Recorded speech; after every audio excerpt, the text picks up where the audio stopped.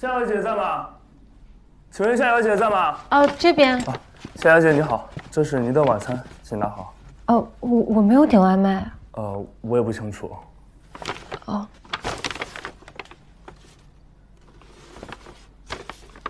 哦，是我的。嗯，好。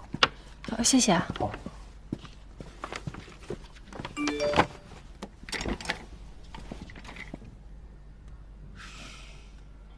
给你点了晚餐，好好吃饭。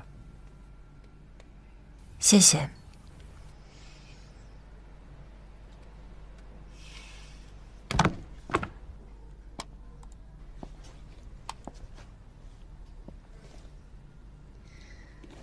我不介意你跟米高接触，我认为你也不会介意米高加入你们的约会。你知道我们要约会，所以你是故意的。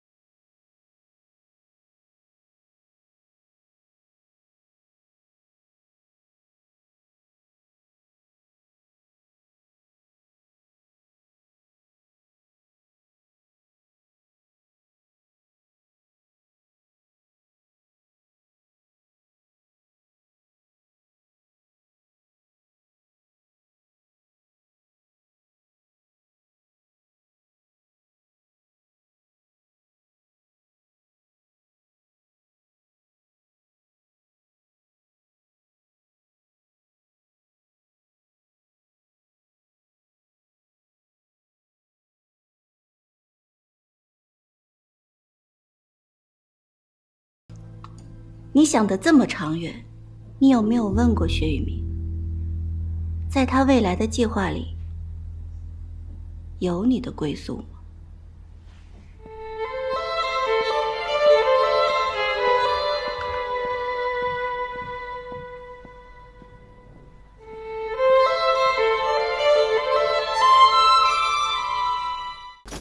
我很好奇，刚才你站在那儿在想什么？下午公司开会，聊了一个婚庆公司的品牌合作。我是觉得春晓好像不太适合这个合作，因为春晓已经和……现在是下班时间，你觉得是不是应该转换一下身份？什么身份啊？不是明知故问吗？薛总身边可是从来没有缺过女人哦。我算什么身份啊？什么意思？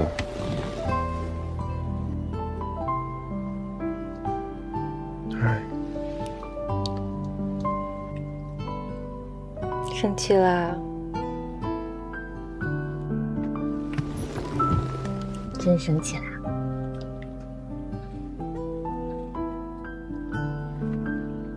觉得我有那么小心眼吗？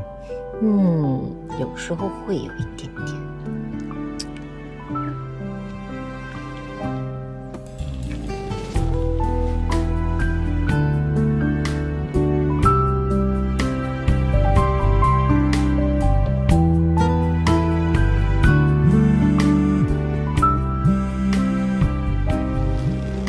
哦，来电话喽！我没听见。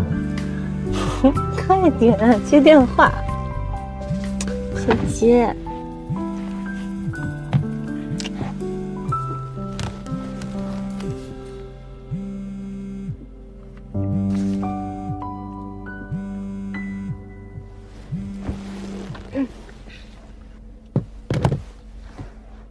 喂，你现在方便去陪米高吗？现在？不好意思啊，原本明天下午在北京的会临时改成明天上午了，所以我现在得去赶飞机。可是米高刚刚在电话里一听说我要走，又哭又闹的，阿姨根本就哄不住，我只好麻烦你好，我知道了。安抚他了。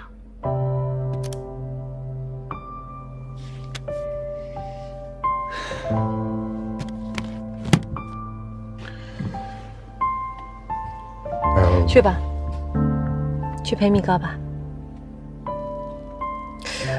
我还有一些事儿没忙完，正好上去加个班。别那么辛苦，我先把你送回家。没事儿，我回家也是一个人待着，还不如忙点工作呢。去吧，别让米高等急了。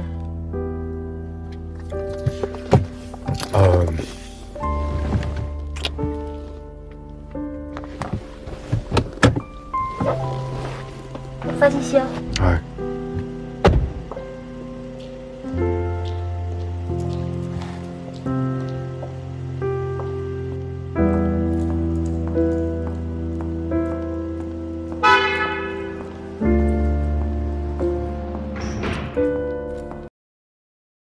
邵总，哎，你好，好久不见，好久不见，好久不见。介绍一下啊，这位是我女朋友辛迪，这位可是大名鼎鼎好味总经理薛总。没有，薛总好，幸会。哎，对了，下周俱乐部聚会你过去吗？我去，我还有一个发言呢。啊，那太好了，到时候咱们见面。好，下周见。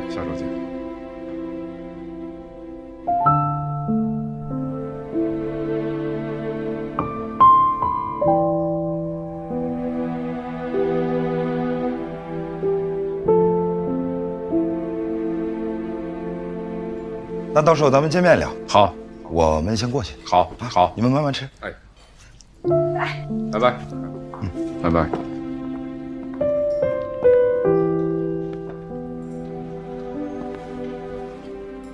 失算了吧，再黑别人也认得出你。怎么了？为什么今天老是在针对我？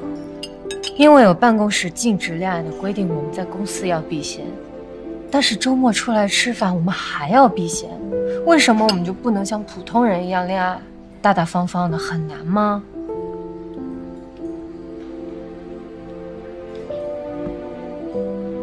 想过了。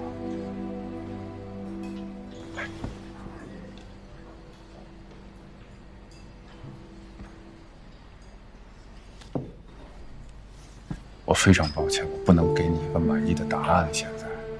但是我们的恋情，只要一天在办公室被视为禁忌，我就一天不会去挑战它，因为我们的情感来之不易，我需要保护它。能理解我吗？能，我理解。谢谢。快吃吧。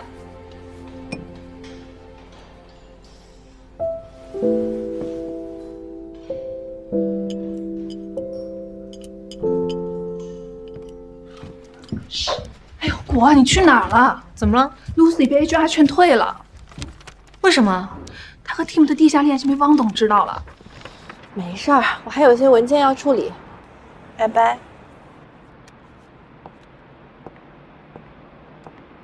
你没事啊？哎，真吓死我了！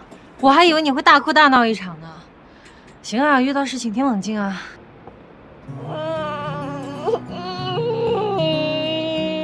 冷静什么冷静啊！我那是装给 Tim 看的。怎么哭了？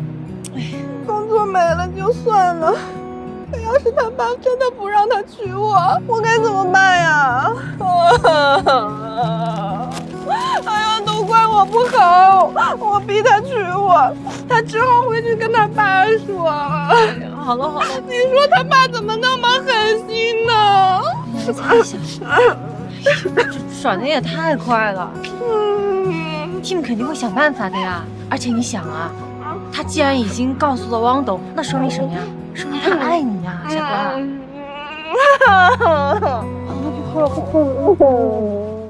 别让他醒了。哎，好。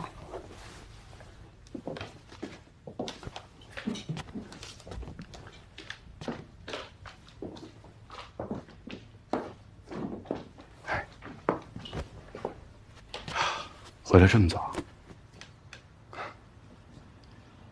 米高的妈妈今天晚上又突然有一个会议，她一个人在家，说睡不着，非要来找我，我就把她接过来了。还没到家，她就睡着了，我连衣服都没换，怕打扰你吃饭，没来得及告诉你。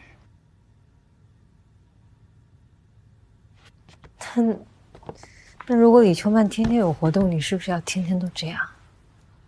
什么意思？你跟米高接触，我完全没有意见。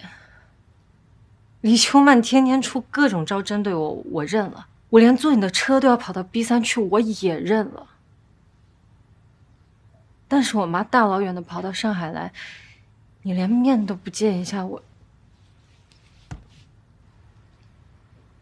明白了。今天你妈妈来上海是来看你的，我就这么贸然出现，什么都没有准备，她会怎么想我？上次我们吃饭碰到了那个邵总，他跟我只不过就是生意场上的点头之交，我为什么要把我的私生活跟他全盘托出呢？没有这个必要啊。那说到李秋曼，她怎么想的，我不知道，我也不想知道。但我只知道，我现在只有一个女朋友，就是你，毋庸置疑，也不可撼动。但是她作为米高的妈妈，我不可能不顾及米高的感受而跟他正面冲突。说到公司 ，Tim 跟 Lucy 的结局你也看到了。其实我们就是牺牲那点公开的自由，来保住我们现有的工作和生活质量。换句话讲，就是白天在同一个屋檐下快乐的工作，晚上又在另一个屋檐下甜蜜的生活，这不好吗？那这么说来，是我不够聪明，不够懂事了。不是这个意思，我刚刚说的一切对你都不公平，所以我想告诉你，这些都是暂时的。我尽我所能，不让你再受委屈，好吗？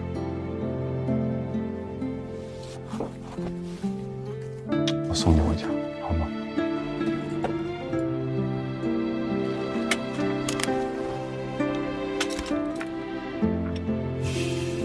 好啦，你快回去吧。这么快就轰我走了？没有。